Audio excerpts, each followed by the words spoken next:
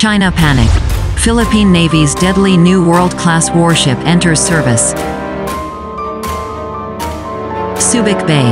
The Philippine Navy commissioned its first brand-new warship in recent years, a key shift in the long-time practice of acquiring hand-me-down vessels from allies. The BRP Jose Rizal, FF-150, is the first of two multi-role frigates built by South Korean shipbuilder Hyundai Heavy Industries for the Philippine Navy. The Philippine government had signed a deal for two frigates for P16 billion. This ship represents the advancement and a welcome addition to the Philippine fleet, being the first missile-capable frigate of the Philippine Navy, said Defense Secretary Delfin Lorenzana. Navy Chief Vice Admiral Giovanni Carlo Bicordo said the ship, which carries the name of Philippine hero Jose Rizal, represents love of country and fiery dedication to protect freedom and sovereignty. He described the acquisition as a great milestone and accomplishment of the defense sector in decades. Lorenzana's wife, Editha, swung a bottle of wine into the ship for good fortune in its voyages.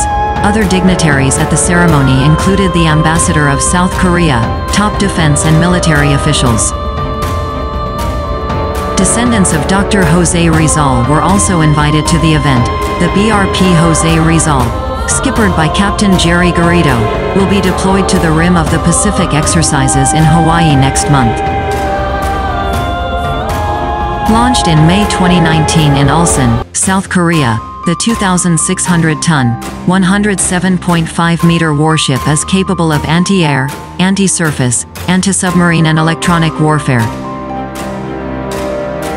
The second ship, the future BRP Antonio Luna, FF-151, is set for delivery in the next 6 months. The process to acquire the two new ships wasn't smooth sailing, however. The selection of combat management systems and the involvement of Malacanang in some of the documents related to the frigate deal drew national attention and even prompted the Senate and House of Representatives to conduct hearings. Prior to the commissioning of BRP Jose Rizal, the Philippine Navy's most capable warships were second-hand vessels, the BRP Conrado Yap, a Pohang-class corvette donated by South Korea, and the 3 Del Pilar-class vessels, all former U.S. Coast Guard cutters.